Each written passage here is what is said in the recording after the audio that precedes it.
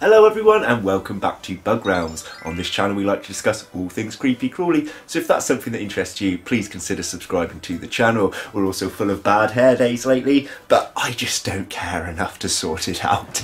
So we're going to be doing care information today on a specific stick insect, the Pseudophasma subapterum.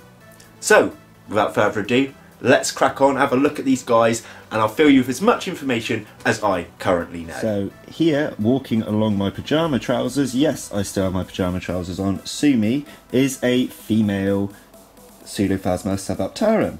So their PSG number is 299. For those of you that don't know, the PSG number is the number given by the Phasmid study group to identify each species individually.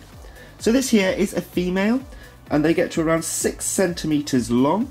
I'll show you a male in just a moment and we will talk about them. So these are a completely sexual species, so they require both a male and female to produce. Now you might see me be a little bit hesitant when handling these guys.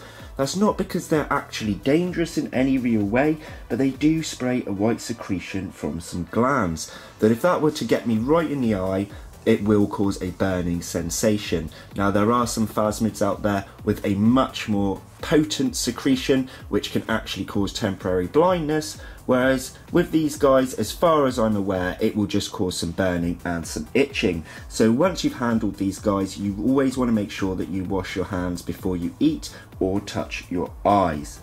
Now walking along my arm here is a male. Now you'll notice he is missing his front foot there.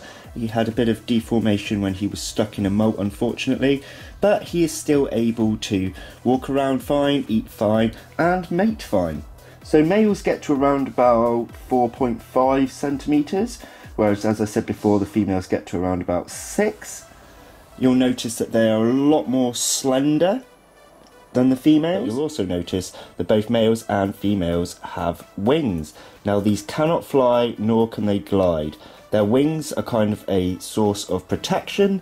They are there to look dangerous, they are there to look colourful, and maybe they'll even have something to do with mating, but for that I am unsure at the moment. So they'll always have their forewings, which are kind of a mesh yellow colour. I had to swap camera angles there, he was walking on the back of my arm. And then they have the hind wings, which are a reddish mesh colour. You'll also notice that on the males here, they have that almost bluish tinge to the legs, which is actually really attractive. That sounded a little bit creepy, but you know what I mean. It's really attractive for a stick insect. They have those slightly cartoony looking eyes and appearance overall, which I think makes them a really awesome species. I keep having to change camera angles there because he keeps walking on the back side of my arm where I can't film very well. Interesting fact about these is they were first discovered known as Neophasma subapterum, but were later discovered to be a completely different genus, which is the Pseudophasma genus. Now these guys are located in the wild in Venezuela, and their food plants consist of privet, which is all that I feed mine, but they can also eat lilac, and a plant that I've not heard of. I think it's Alcuba japonica. I think that's some sort of relation to a banana plant or something like that. I could be completely wrong there, but I do know they do feed on some form of banana leaves. Now we have a pair mating here in the back, so you can actually see the size difference between a mature male and a mature female. I'm sorry that the visual is not perfect, but they're only in the corners where the light can't quite get to. I've actually got another pair, if I skip along up here, it's just kind of silhouetted. There we go. So there's a better look at the difference. You can also see those front mesh yellow wings there that we spoke about earlier. So it's quite often for the males to stay on the female's back for a majority of the time. This is thought to be basically saying, she's mine, get your own. But they can easily be disturbed and will actually leave the female's back, where there are some species that will just outright refuse no matter what. So I am actually going to have to disturb these because I'm moving them enclosures. But if you just watch here, try not to get myself sprayed.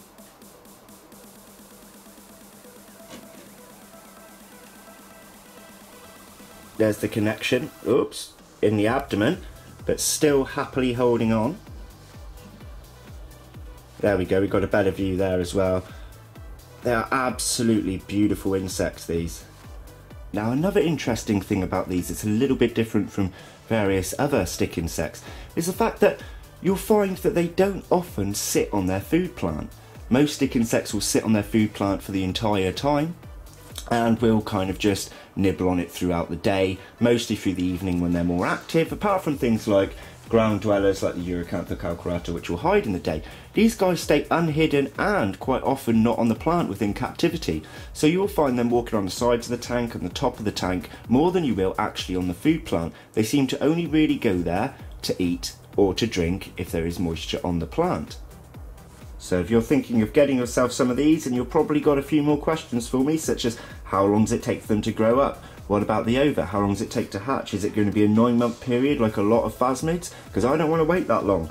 Well, truth be told, as a smaller species, these guys tend to mature within 3 to 4 months. And they will also lay their ova around 3 to 4 weeks later. I don't actually have ova to show you right now because mine are still very, very much new to being mature. They have recently molted to adulthood, so I cannot show you ova at the moment of this particular species, but if you simply pop it into Google, it will show you that kind of crinkly egg that these guys do lay. The ova takes around 4 months to hatch, so it's a lot less time period than certain phasmids out there. Now, the first people to culture these in the hobby, I do believe, were actually a zoo in the Czech Republic.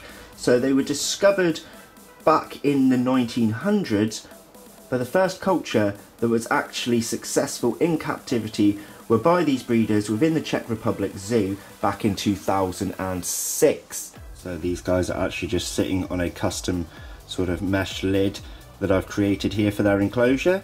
So an enclosure setup for these guys is not difficult. You just have your pot of water with some privet in.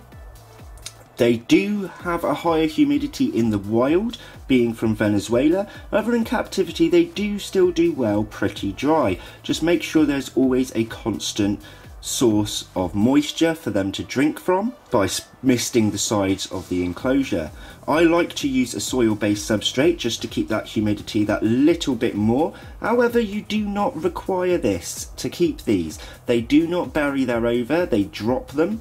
So all they require is a kitchen towel method by placing basically a kitchen roll on the bottom of your enclosure and change that every week or so, and they'll be absolutely fine. You can collect up the ova nice and easily from the kitchen towel and they will live happily like that. One thing to bear in mind though when keeping these for their enclosure is they do like high ventilation. So this is why I have an almost fully mesh top lid with just bits of plastic around the edging. If you can get cross ventilation, even better, but unfortunately I can't with this tank. But as long as you keep your ventilation really high, these guys will absolutely thrive. So folks, I hope you found that information useful, and I hope this is a species that you may consider keeping yourself. Just remember about the defensive secretion that can spray from their glands, especially if you have children within the house. Make sure you wash your hands, don't rub your eyes or put it in your mouth after handling, and you'll be absolutely fine.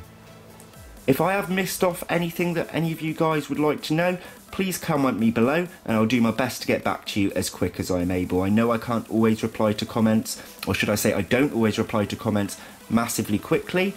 This is not me being rude, guys, this is just because I do lead a pretty busy life, but I'll always do my best to get back to absolutely everybody.